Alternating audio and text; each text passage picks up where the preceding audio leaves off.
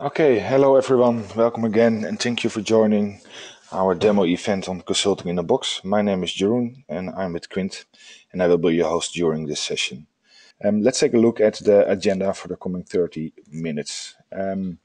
We do a short recap on Consulting in a Box. Maybe some of you joined our launch webinar 2 weeks ago. And then the main topic of this webinar is do somewhat of a deep dive in the Consulting in a Box tool itself.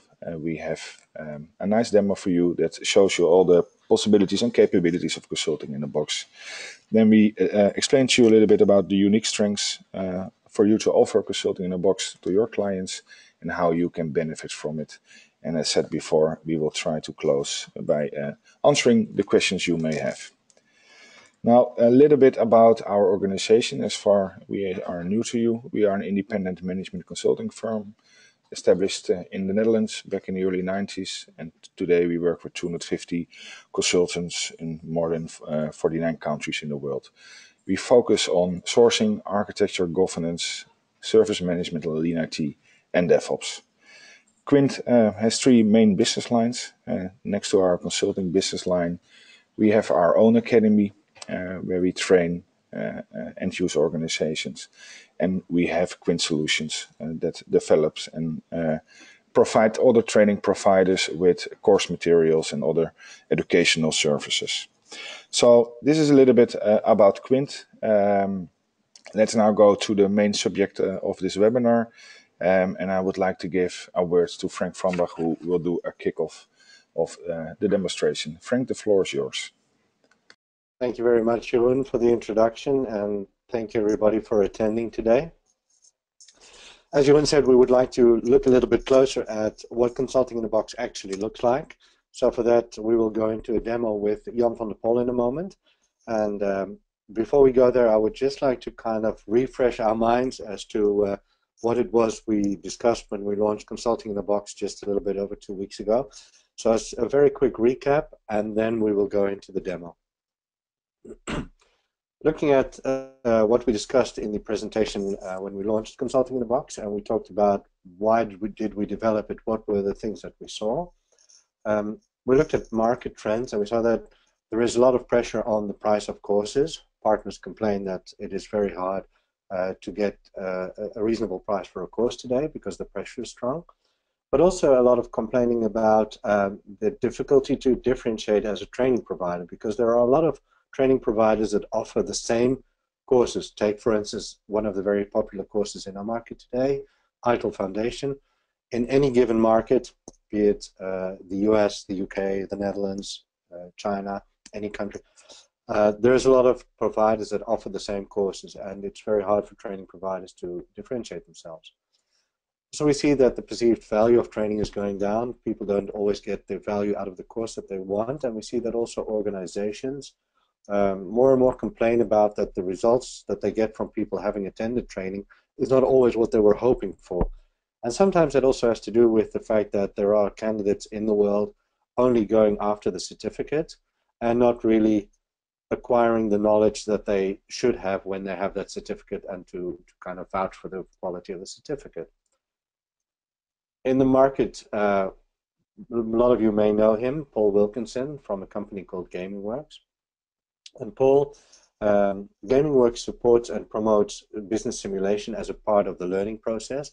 And Paul very often advocates that a lot of people who go to training don't always learn what they should and don't always retain the knowledge that they should. And the investment, as you can read here, doesn't always come back to the companies as what they had hoped for. And maybe the most shocking one is the last one, the third bullet point, that less than 5% of over 15,000 ITIL attendees who have been interviewed actually know the definitions of things like service, value, outcomes, risks, and so on. So these are all core things that they learn within an ITIL Foundation course, but fewer than 5% actually know this. Why? Simply because the way we learn in a lot of courses, and this is not complaining about the course, but it has to do with the structure and the pressure on the course. And Consulting in a Box aims at taking that to the next level. People forget quite fast, and this is not strange, this is the way it works, this is research. that even after 20 minutes, you've lost 40% of what you learned. So that's why when in the 3-day IDA Foundation course, for instance, you do the exam directly at the end of the course, the memory is still fresh, the knowledge is still there. But as you can see in this curve, should you do the exam, let's say a month later, chances are that you will not pass because you will have probably lost about 80% of the knowledge. So repetition is part of the retention, and repetition is also, as we will look into Consulting in the Box in a moment, is part of Consulting in the Box because you will be working with what you've learned before. So it becomes a continual cycle of improvement, if you may. You learn, then you engage with what you do, you apply your knowledge, and through doing these things, you grow and you continually go through the circle. Then, if you look at where training ends or doesn't end, generally it is so that if you go to a training, you do your course, 3, 4, 5 days, depending on the length of the course, then you do your exam and you go home and it usually ends. Consulting in a Box aims to take it across that border and into the workplace. Like we see in a lot of businesses, there is an apprenticeship, there is the opportunity to be taught as you are working. That is the aim also of Consulting in a Box. A network of peers, and this is something Jan will also show you a little bit later within the tool itself, a network of peers to help you to actually work with what you've learned and apply with what you've learned in your workplace. So you can learn by yourself, but you can also learn by doing together with others. And this can be people within your own organization, but also if you go to an open enrollment course, you can learn together with people in other organizations, but facing similar obstacles and issues in their organization. And one of the key factors within Consulting in the Box is that you can lean on support that will help you to succeed, at least at the candidate. So that's a quick recap, and obviously I've gone through it quite quickly. If you would like to see more of it and revisit the presentation that we did 2.5 weeks ago, you can go there. The link is out there for the webinar, and if you would like it, we can always give it to you. And then you can look at the full presentation of that. But for now, I'm going to hand over to Jan, who will give you an in-depth look at what it actually looks like and how you can use Consulting in the Box to your advantage. Jan, over to you. Yeah, thank you, Frank. And indeed, it's to your advantage because Consulting in the Box makes this whole learning experience very personal. And how does that happen? Because we have a questionnaire which is about the student and the student's work environment. And we have all kinds of algorithms that, based on the answer profile from the student, Consulting in the Box gives a specific advice, which is in the dashboard. And let's revisit each of these 3 things. First of all, when you are in the Consulting in the Box website, consultinginabox.com, and you click on Access, then you directly go to the store. And in the store, you see here 4 different shelves: service management, strategy, transformation, operations, with all individual questionnaires, courses, so to say. And of course, much more of these will be added in the coming months. Now, if you would just browse around, then you could say, like, I would like to know a bit more about, let's say, incident and problem management. And I could either go directly to the assessment, or I could just inform myself a little bit, like, now, for whom is this exactly? The topics? Yeah, interesting. Sources, how long was the effort? 20 minutes. Okay, I can do that. Now, who on earth from Quint made this? Let me check. That's Dragana. Okay, so suddenly I get a feel. If I have a question or whatever, I can ask people immediately, because it's, real life, real human beings, real specialists that made this. So yeah, I'm convinced I want to know more. So I click and I directly get into a questionnaire. And you see here, step 1, pick your topic. I just did it. Then answer the questionnaire. That's right here. And then I can start improving. Wow, that's very quickly. That's maybe a 15-minute cycle. So that's really an immediate payback.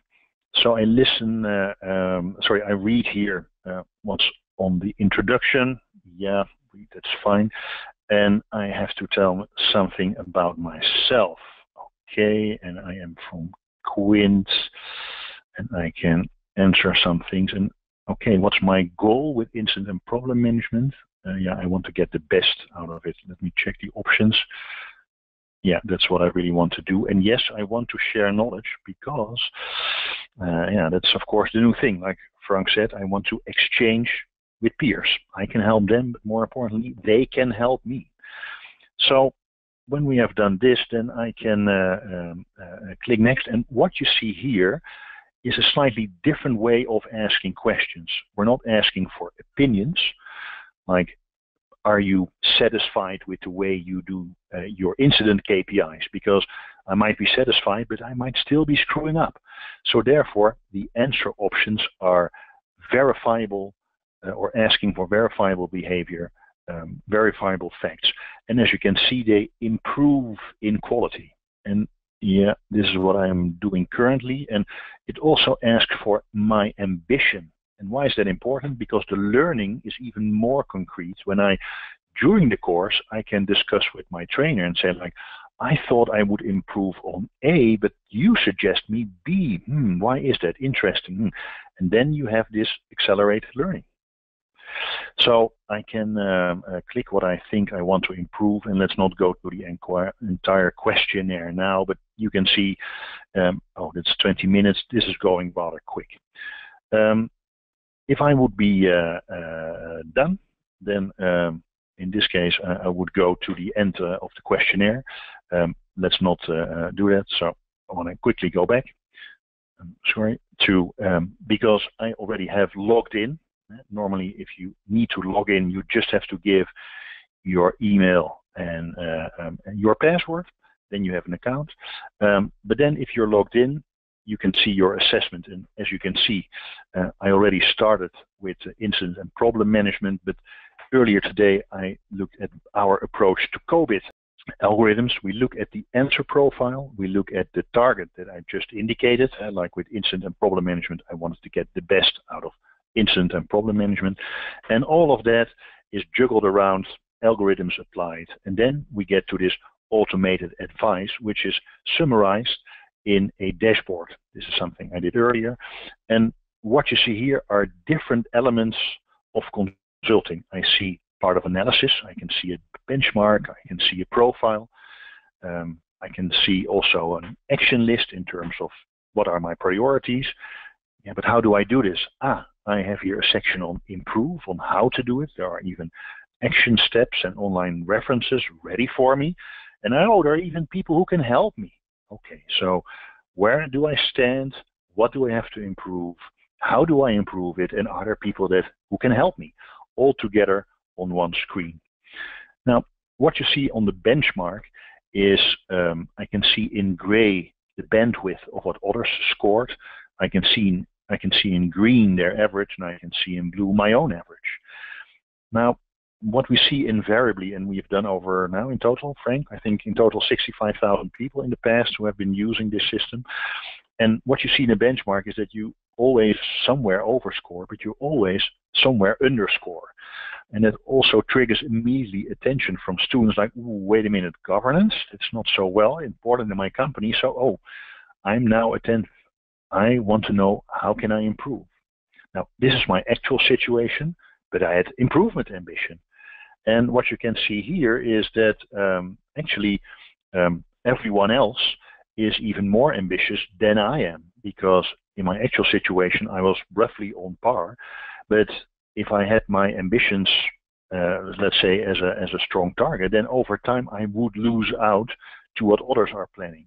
And it's also another way to motivate students and say, currently you're doing well, but hey, you're a moving target, as is everyone else. So it stimulates students to be attentive and to be participative. And of course, everyone is interested how they are doing against their peers. Now, this is about numbers, your score from 0 to 10, but not everyone is so much into numbers. And therefore, we have also a sort of a qualitative equivalent, which is the profile. So where the benchmark compares how people are doing in terms of scores against others, the profile compares how you are doing in relation to certain criteria. In this case, we looked at my answer profiles, and in terms of COVID, Did I have a process orientation? Was I more focused on the technology, maybe on governance, or maybe on people? Well, you already saw governance, and indeed, in the benchmark, it scored low. And indeed, as you can see in the very small green wedge, apparently in terms of COVID, I'm a technology kind of guy. Nothing wrong, because if you look in the profiles, there are positives and there are things to improve. So rather than saying, okay, I'm just a technology guy, no, now I know that I have to stay focused during the course, and there are process, governance, and people items being discussed. So if I go back to my dashboard, I have a feeling for where I stand. I'm doing well. I have some parts that are not so scoring well. I know from the benchmark that I maybe have to accelerate a bit further than I thought, and I know that the technology aspects of COVID, it's not my problem. The other things are. Okay. So now the dashboard also suggests, okay, Jan, what do you got to improve? Well, there is a list of questionnaires that I have to improve, and unfortunately, in my case, partly due to my aggressive target, I have to improve, like you saw on the dashboard, I have to improve 17 out of the 20 questions. Fine, that's good. So I get the maximum out of my course. And what the system does, it already shows the items that I have to improve. It gives a tentative priority, and it gives a tentative deadline. I can still edit those, but it already says that, okay, structured approach to communicating, yeah, that's maybe a low priority. Yeah, but if I have a single integrated framework, that's leading, so of course that is of a high priority. So the system, in a way, gives already a shopping list. Now, that doesn't mean that you have to do everything during the course, but it gives a feel for, like, let's walk through all the high items, the high priority items, and let's stay even more attentive, and let's stay more active in the discussion when this is discussed during the course. So going back, I have this situation of where I am in numbers, in words, and I have my shopping list. But the thing is, like, yeah, apply a single integrated framework. Geez, how do I do that? Well, luckily, if I click on it, then what you see here is that we dive into the improve section of the dashboard. And here you see this single question, and here you see, again, the 3 answers which move up in quality. And you can see here on the color indications that my actual situation is that I have the worst answer. I plan to go to the medium answer, but given my target, the system says, like, that's maybe not good enough. You should go and opt for the 3rd answer.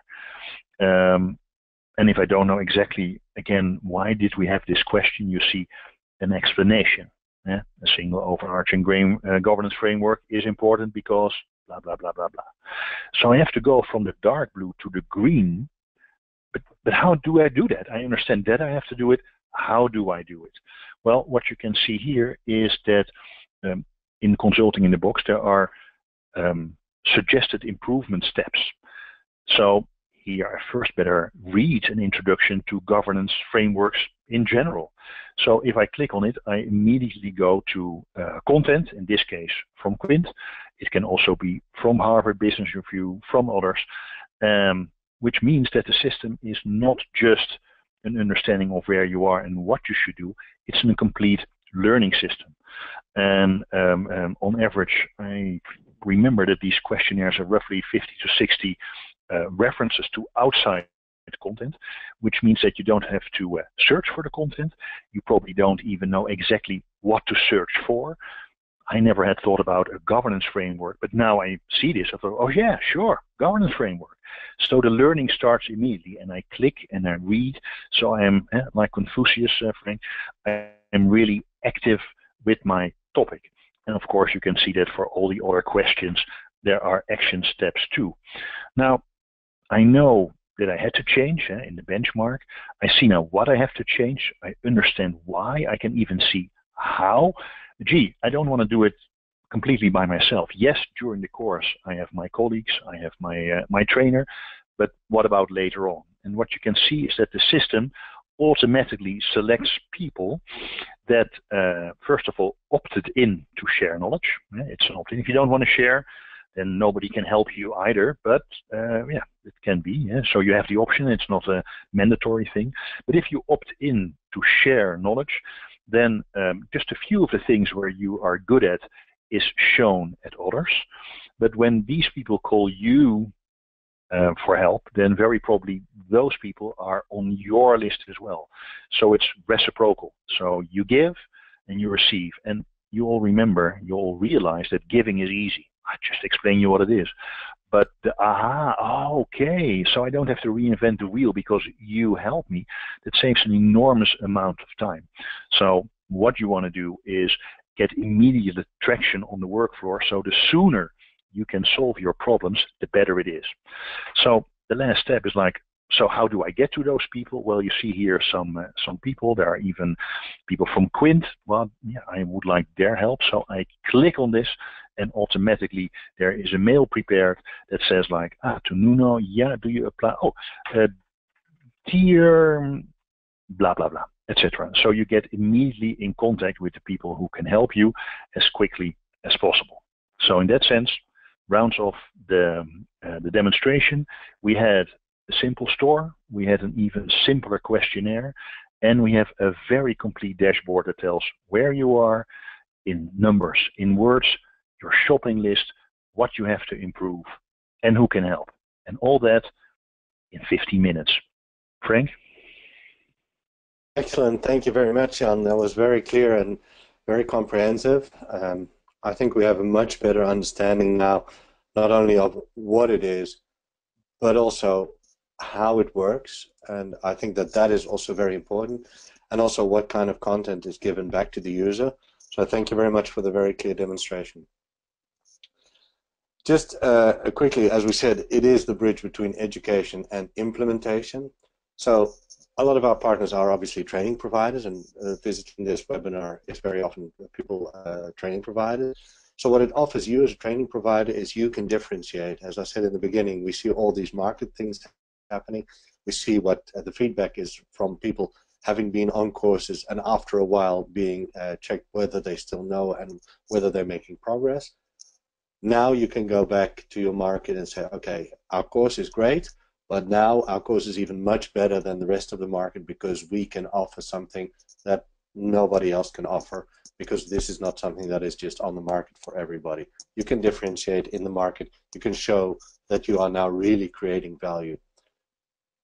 For the IT professional, it means that they can become much better at their job. They now can use Consulting in a Box, as Jan demonstrated clearly, to help them to make those improvement steps, because yes, they learned it in the course, and yes, they heard about it, and they even took the exam and probably passed, but that doesn't mean that they also know how to apply it. And by answering the questions, doing the assessment, and then getting the direct hands-on approach, they now know where to go. And for the business of which they're in the end part of, and it, let's say at the end of the day, pays for the course that they went on and their salary at the end of the month, they help their business become stronger and more competitive in the market, because business and IT have become so close to each other that IT is the business. So for our partners, this is the change that you can bring to the market. This is the value that you can bring to the market. And for the end users, being it the IT manager, being the IT professional, being HR, this is going to offer them a lot more value, and you can differentiate in this kind of way. A quick recap, these are the things that we just discussed. You add the value, you are competitive, you don't have to make it a price war anymore, but it becomes a value proposition, and you can grow your business into new areas. Because Consulting in a Box, as Jan showed COVID, someone coming onto an ITIL course can see the COVID assessment and say, wow, maybe I did need to think about governance, or about lean IT, or about some other areas. As I said, the training is more than a certificate alone. Sure, they can still go for the certificate, but now they can actually get the help to make it happen in their workplace. The current level that we have available is the do-it-yourself, which you saw Jan demonstrate. Candidate does it themselves, goes through the assessment, gets the improvement steps, and gets the material. What we're working on, and which we will have later on, is a mentored approach, which means that in the 6 months that the candidate is working with this, let's say a period of 6 months is usually the scope, they can use 3 hours of online support from a consultant. And I put Quint between brackets, because in some cases our partners have their own consultants, so they can use their own consultants. Where the partner doesn't, they can fall back on a Quint consultant and hire a Quint consultant to do support the users. And the step above that will be what we call the coached approach. And there will be 2 half-day sessions, virtual, to support a team on the customer side, looking to improve and saying, okay, as a team, we need help. So these are the steps that are coming in the future. So you can actually start offering the value to your customers today, because as we said earlier, we launched Consulting in a Box just a little bit over 2 weeks ago. We've developed things like a marketing kit to help you to build your website, at least the landing page on your website. On the Consulting in a Box website, there is a page that says find a provider. There we will have country flags, and it is already there, with the names of the partners in those areas offering it, and that is growing. We have the brochures, and we're developing the brochures per target area. So a brochure for the HR manager, for instance, so that when you're talking to an HR manager with your customer, you can give them the explanation of why this is a better training than a training without, or for the procurement manager spending the money buying the course. So we will have these different ones there as well. Feel free to contact us in any which way, and we'll be happy to discuss how you can start offering Consulting in a Box to your market too, and create the value that we've just shown you.